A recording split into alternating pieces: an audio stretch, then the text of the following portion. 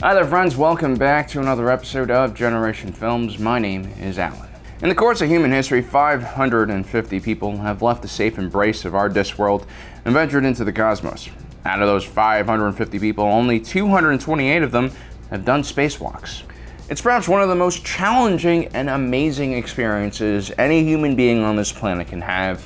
Leaving the relative safety of a spacecraft and entering vacuum only in a thin, pressurized suit, hurling through space at 17,000 miles per hour, this is not an activity for the faint at heart. Which is why the spacewalk is usually one of the most intense parts of any space-related sci-fi film.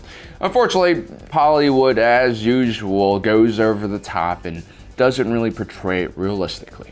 Today we'll be taking a look at some famous spacewalk scenes that occurred in recent movies, and we're going to break down just how realistic they are and how well they're done. In the film Ad Astra, Brad Pitt must leave the Lima project, a ship stuck in a decaying orbit around Neptune, and transfer back to his own spaceship so that he can return home. Fortunately, the small module he had taken to get to the Lima project has now been damaged beyond repair. His only option now is to go EVA and launch himself at his ship using a spinning comms antenna for propulsion. To make matters worse, his ship is on the other side of Neptune's ring, so he secures a piece of the ship's hull and uses it as a shield to protect him from all the dust and rocks he will have to fly through. So why is this scene so ridiculous? Well, out of the 228 spacewalks that we have done, only 7 of them were done untethered, and all 7 individuals wore a manned maneuvering unit, or the Soviet equivalent, which is basically a backpack full of pressurized gas used as thrust. None of these 7 individuals ventured more than 100 meters or so from their spacecraft. So what Brad Pitt must do in this scenario is in completely uncharted territory. He must align himself with another ship on a different orbit going at a different speed and somehow manually figure out a way to get the right trajectory. While it is possible to transfer orbits with a module with a navigation computer, calculating that same trajectory manually with a backpack thruster seems pretty much impossible. Now, many of Neptune's rings have a depth of less than half a kilometer, so it is possible for Brad Pitt to travel a few kilometers in an EVA suit using a backpack thruster.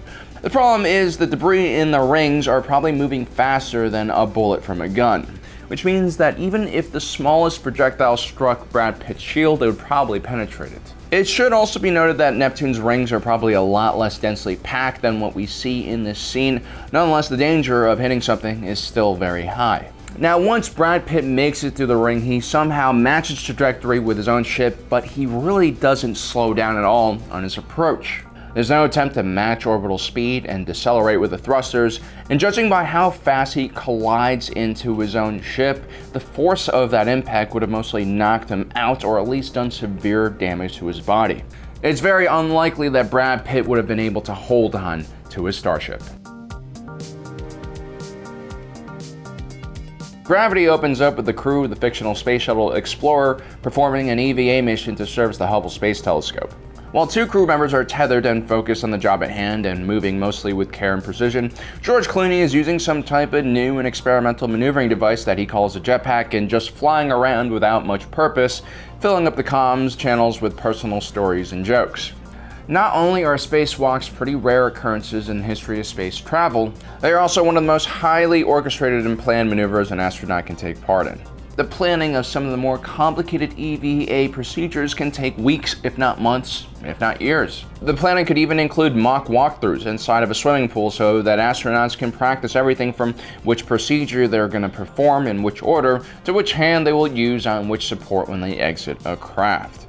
And as we mentioned before, untethered EVAs are even more rare. And although George Clooney is testing an experimental jetpack, it's most likely that the engineers at NASA would give him very strict mission parameters and procedures that he would have to go through to test things out.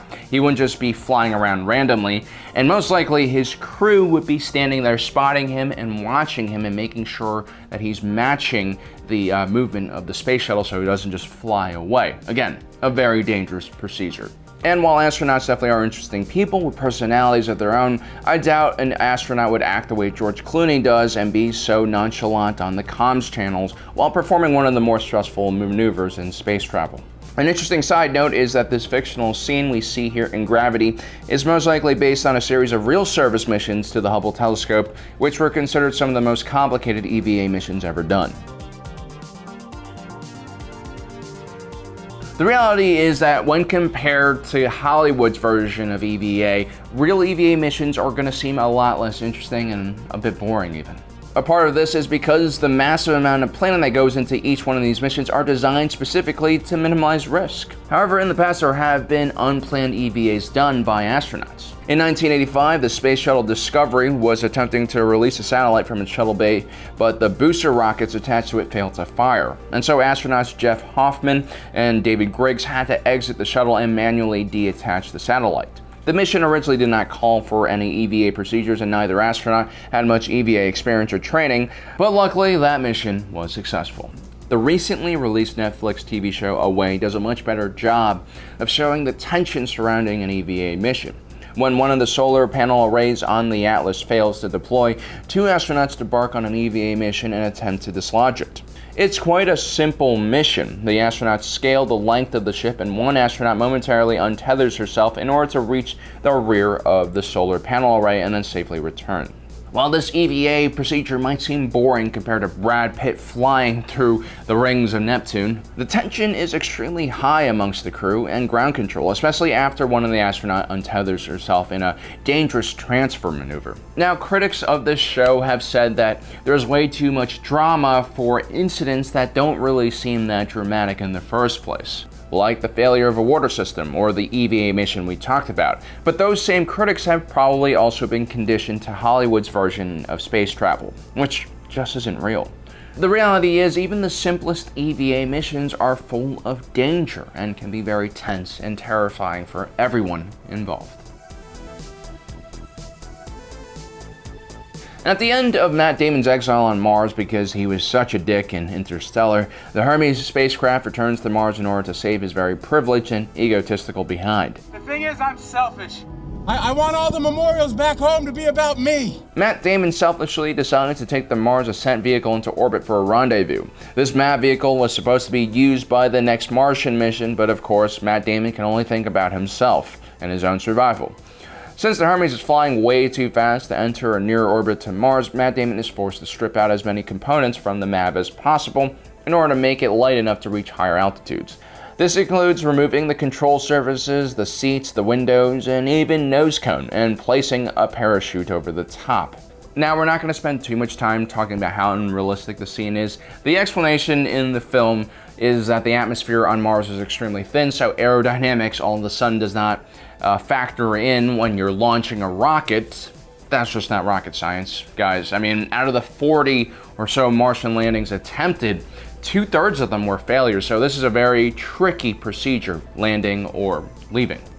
But what follows this crazy launch is even crazier. You see, even with the modifications to the MAV, it's unable to reach the Hermes, so Matt Damon must perform an EVA and attempt to reach the Hermes in his suit.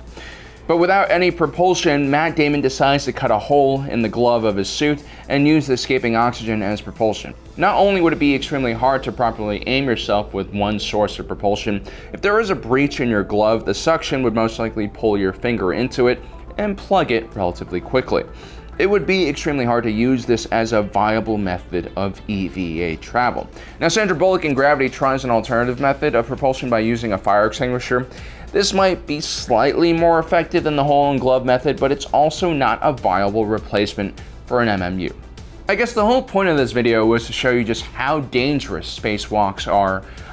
Whenever an astronaut leaves his ship or her ship, it is an extremely tense moment, and Hollywood kind of cheapens it. Well, they cheapen everything if you really think about it. But in the future, as we see more and more astronauts go on these missions, we should have that appreciation. They are risking their lives out there for hopefully the betterment of all of humanity. Well, guys, I hope you enjoyed today's episode. Don't forget to subscribe and hit that notification button down below. As usual, my name is Alan, reminding you that life is a movie and you are the protagonist.